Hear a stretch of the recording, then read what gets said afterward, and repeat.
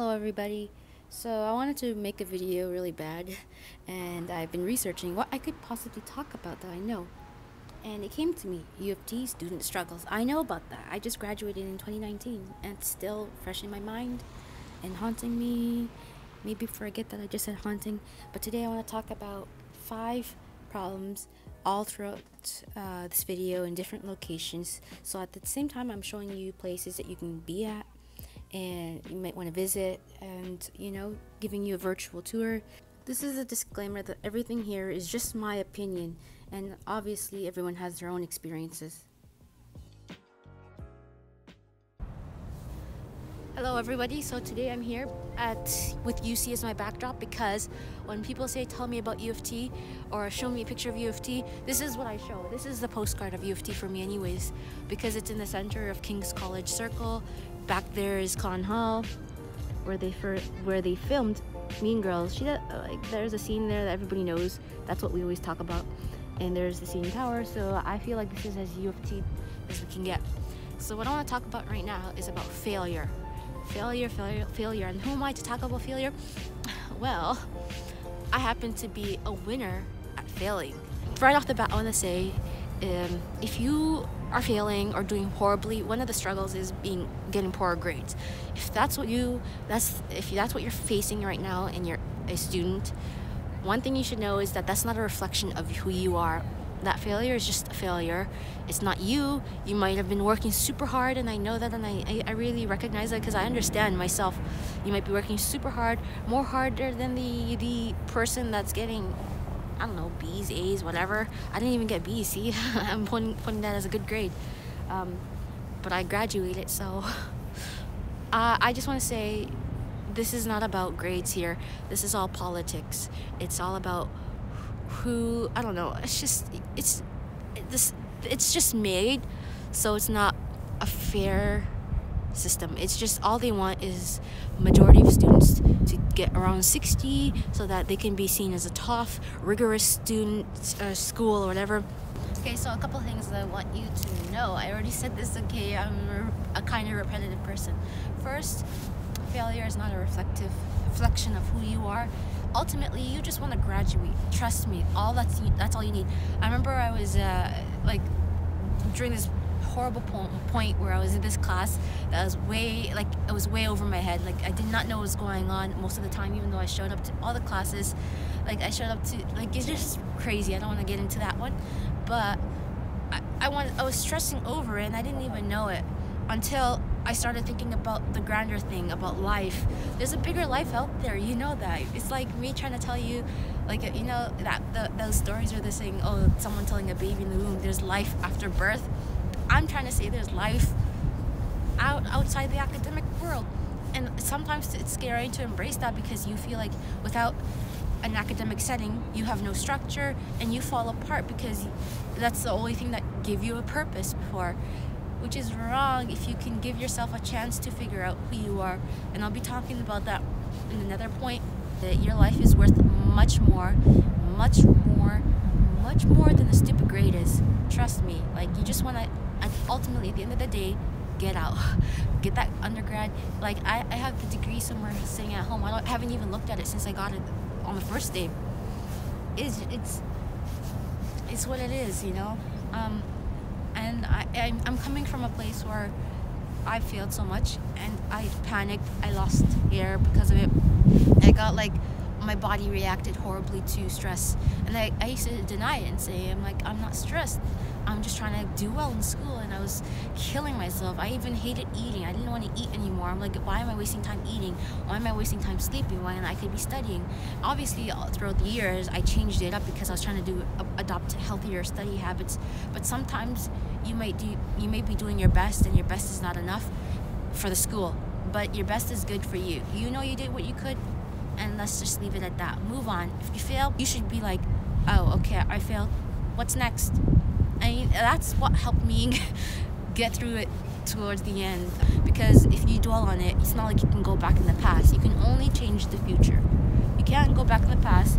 The present right now is when you're feeling sad, but the future has a chance, opportunity. So, long story short, University is not much, especially undergrad. At the end of the day, they keep telling you how people did music and then they get into med school. Like, just do what you can with the grades you can. There are other ways. If you don't have grades, you find connections to get the careers that you're looking for, you know? I make that sound easy. But anyways, I'm talking too long. Let's just get to the next point. So for this next point, we're going to be at Victoria College, and you'll see why shortly. It's not that much of a significant factor. I'm just really trying to showcase the beautiful places in U of T at the same time.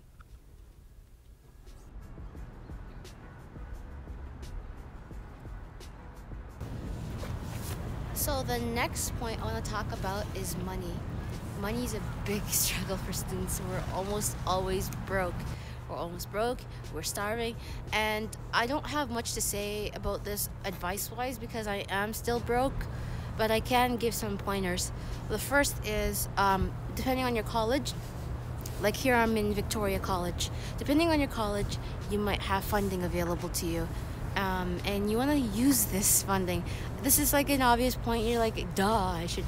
But I feel like a lot of us don't because the application is just a hectic mess. And I hear that it's getting a little bit more complicated because with the new requirements needed for the following year or this year, I guess.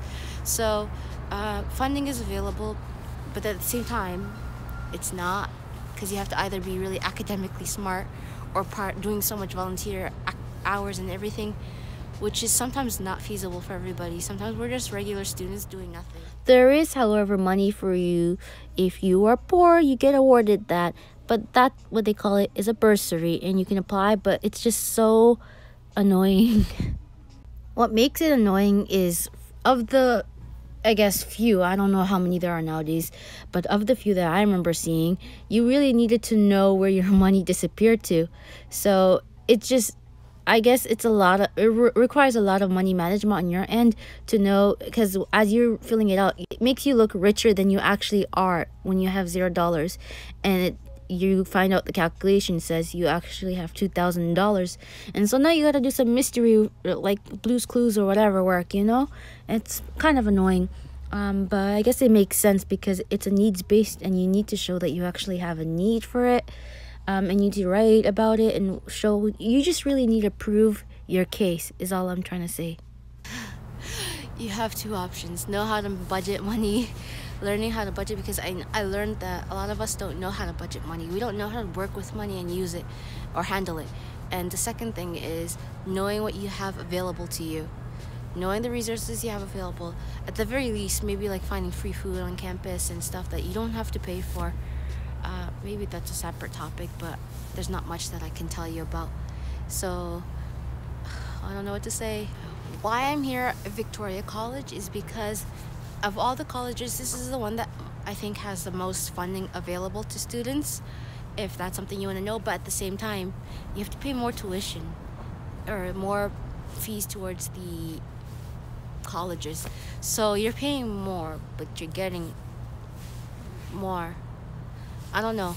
I was not a Vic student, but I hear you guys have it good. Oh my god, the statue scared me. I was like, who's sitting beside me? I forgot. I have like short-term memory. Goodbye, Victoria College. It was a pleasure. So now we are at Philosopher's Walk, a little pathway right between the law building and Trinity College.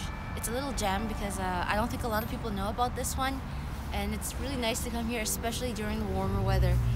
It's kind of like a quiet place if you want to just have time to think and, I guess, enjoy the sounds of nature and sometimes cars. Maybe not cars, but right back there is the ROM. So it's in between the ROM, here's Hoskin Avenue, the law building, and Trinity College. So why exactly are we here? Okay, so the next point I want to talk about is mental health. That's another huge problem here students face. So campus, there's a lot of resources. at the same time, I still don't think there's a lot, to be honest. I don't think there's a lot of resources. I think you can go to the mental health and wellness center, the health and wellness center. You can go there. You can also have there's these numbers that we get that you can call if you want to talk. I went to both. I think it could be improved. I wanted to sit here and say, wow, we have all these resources and everything, but when I called the number, it was weird, and I felt like they weren't really helping. They were busy trying to find my details, like how old are you and everything, and then they were saying like, I know it's important for statistics so they know, but it never helped. But I guess I shouldn't be here saying don't try. I think you should try. There's also the health and wellness. They had these counselors. I didn't like the campus counselors, to be honest. I never wanted to come back after 2 visits. Not that I hate them. It didn't feel like human to human contact at that point. It still felt like a person to a system. Like one of the times I went in for the first time ever, like a counselor. It's my first time ever, right? And the real reason why I was there is I wanted to talk, but I didn't want to say that. It's embarrassing to say I want to talk about me. To me, it's embarrassing. I wanted them to glean that off of me and feel or ask questions that will. Plus, I was assessing, do I trust this person? I'm not about to pour my heart out to this person. Like, she would ask a question and I would be in the gray area because I don't even know the answers. I'm trying to assess myself and come to it. And then she it felt like it was kind of rude-ish, not like in the mean attitude way, but more like in the, this is a system and we're trying to get the information as accurately as possible. Do you have this or that? And so I was forced to be like yes or no. And then when they came to the part, why are you here? I gave them a fake answer that's kind of close to the actual real thing.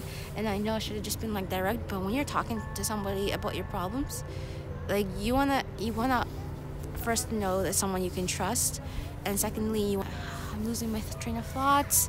Oh, I forgot what I was gonna say. There was 2 points. I swear there was. You also want to be reassured that you're not going to be judged. So there's a lot. Like you're the one who's vulnerable when you're coming in to seeing them. So you'd think that it would be much more welcoming, or more kinder, or more understanding, because sometimes people like me are not direct. And before anyone can complain and say you should have been like direct, it's hard being vulnerable. I had a much different experience when I was in exchange, and I got to talk with a counselor there.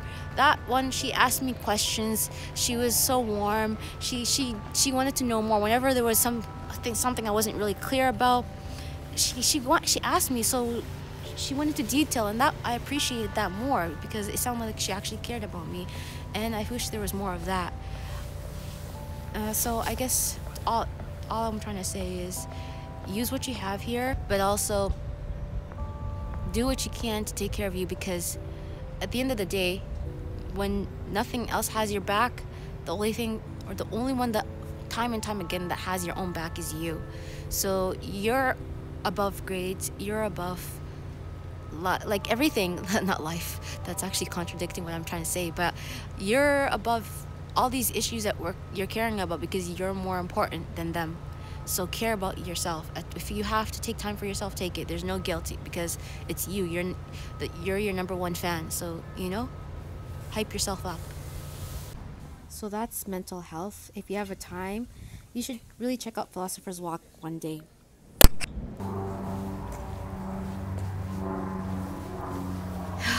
It's closed right now because it's still the break. But if you are here during school's open, this is the Trinity College's courtyard, or the quad. You should really come here because it's really beautiful. It's also another amazing quiet space. There are 2 quads that I love to visit, and this is one of them. But unfortunately, it's closed right now. Let me in! Let me in! Goodbye, Philosopher's Walk. As much as I'd love to be here, when actually I don't because I'm tired of being on this campus, it's on to our next point.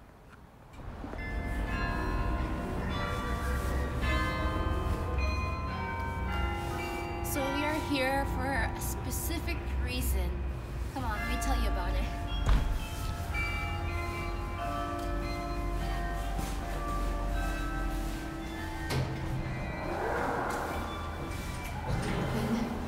It's actually open. Yay!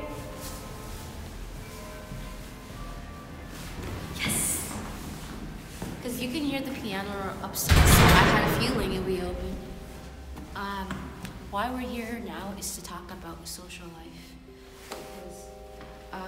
I remember reading this quote about a U of T student saying that they were here for 4 years and never made a friend, and that's so true. You should go meet people. Everyone has this student culture of study, and the campus doesn't always make it easy to make friends. So a lot of people I've spoken with have also said that it's hard for them to make friends in classes because of the competition-based culture on U of T. By the end of my 4th year, I even started questioning what is friendship, and it's sharing a pain and talking, and there's different types of friendships I've come to learn.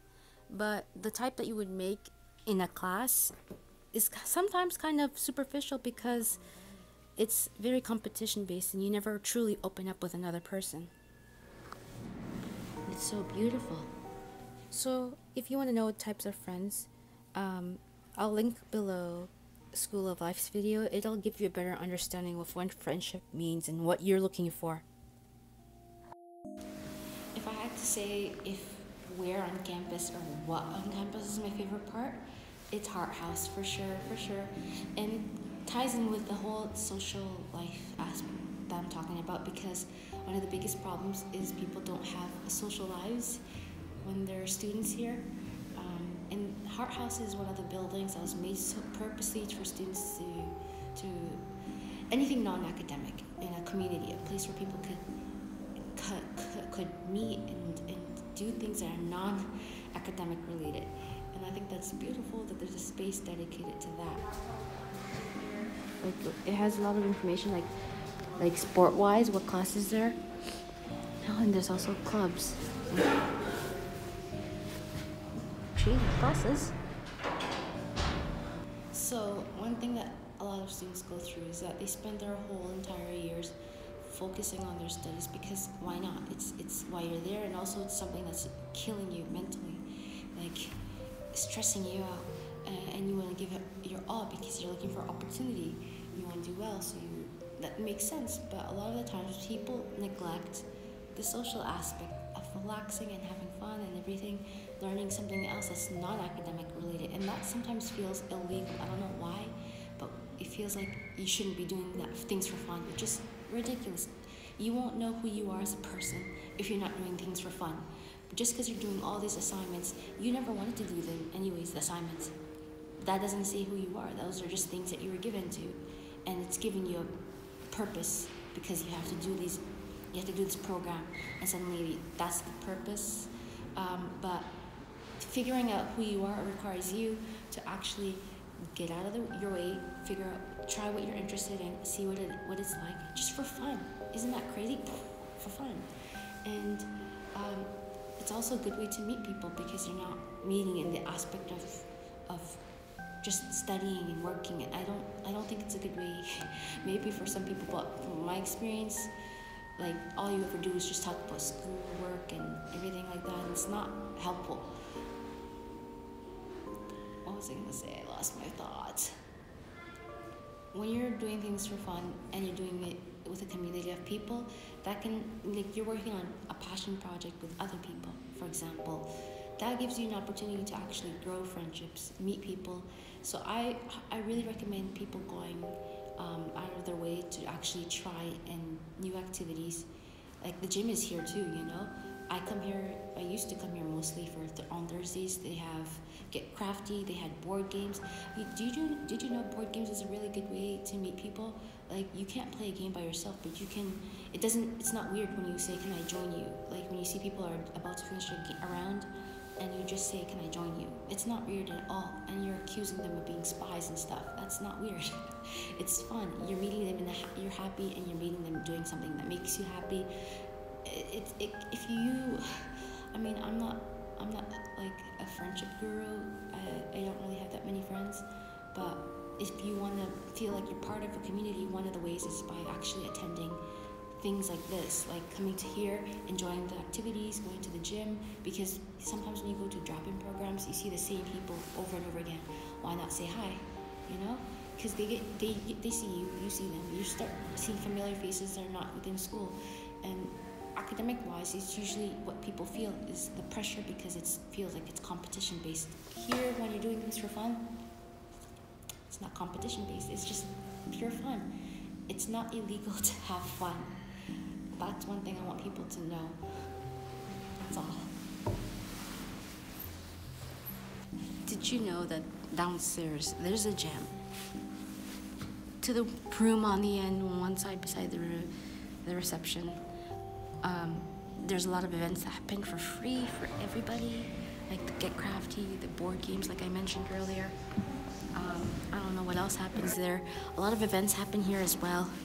Tuesdays, the last Tuesday of every month, there's a $5 lunch for students.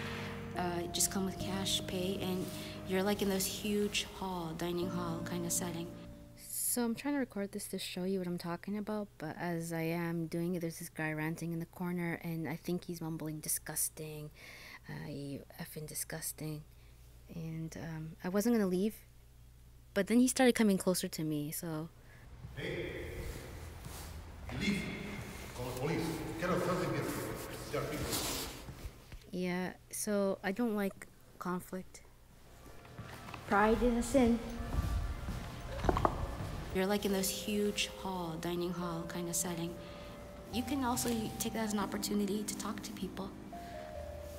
Look at me telling people talk to people, and I'm afraid of talking to people myself. But I think the point I'm trying to get across is that everything requires work here. It's not easy. It's not like suddenly people are going to talk to you. Sometimes everybody's antisocial. So maybe it's you who has to start the conversation. I think that's how it has to be sometimes. Arhazo is where I go to rest as well. But my day isn't over. I have one more point to share with you. So finally, for my last point, we're going to talk about programs. Now I'm at Bayhan Center. I know I said I was going to be in Coffler House, but it was locked. So I just want to talk about programs briefly and then end off the video. So one thing I know about a lot of students, so if you feel like you're alone, just hear me out here. A lot of students switch programs, keep switching, and end up graduating sometimes with programs that they don't actually align their interests with. That's very common at U of T. Everybody's switching, even in their third, fourth years. I mean, that's why there's a lot of us finishing 5th year. Some people even 6th year. But for me, it was mostly because I was taking programs where I thought I should. I was thinking of it from a perspective of career and what I should be doing, but I realized that you should be going for things that you want to, not that you should, not that it's going to lead to career. Or if you do something just because you're doing it for the money, you're just going to be doing the thing that you hate for how many years? 40 years? I don't know how long people live. You're doing that for the rest of your life when you're done, right? And you're doing something you hate, but you're getting money. It doesn't matter anymore. You're not enjoying it, and money won't mean anything to you. Yeah, like, I guess I don't want to get into, people are gonna be like, yeah, but money's gonna do this and this and for me, and money's gonna help me a lot. And we're not trying to get into Maslow's hierarchy of needs or whatever. I'm just trying to say, do things that you like just because you like them, not because you think you should. As soon as you say should is a negative word. It attaches like shame, and it attaches all these negative feelings to it, and you hurt yourself with it. You could be doing something you love. Could is a possibility, you know? This is something else, me mixing two different, I'm mixing, talking about programs and also talking about positive language. But yeah, I'm saying, do the things that make sense to you, like you love. Not because you were good at it in high school, I mean, but as in you loved it. follow the interest because it helps you get through with it, and it also helps you do better. I was studying sciences, and I realized towards my fifth year that I actually hated it. I only did it because I thought I should, and I thought it would sound like a really good story. Oh, this girl, she was struggling all throughout, and now look at her, top-notch scientista. No. When I actually sat down and thought about it, I actually realized that I like to do writing, I like art, I like making videos, I like anything artsy, not sciencey. So pay attention to what you want. And never be afraid to constantly check in on yourself and say, does this make me happy? Am I doing what I like? Like, check in with yourself once in a while and connect with the happy feeling. Not forcing yourself, not saying, I will learn to love it. No, don't learn to love it. You cannot fake interest, okay? You cannot fake interest. You can find an interest in something and discover that you never had, but you cannot fake or force an interest. So I highly, highly recommend you just taking whatever you want. And yeah, I guess that's it for today. I don't know what else I can say. I'm all over the place, but I hope this was helpful. If it was, like and subscribe. If you're actually more interested in talking about your purpose and interest and everything, I wrote a blog post and I'll link it below. Check it out.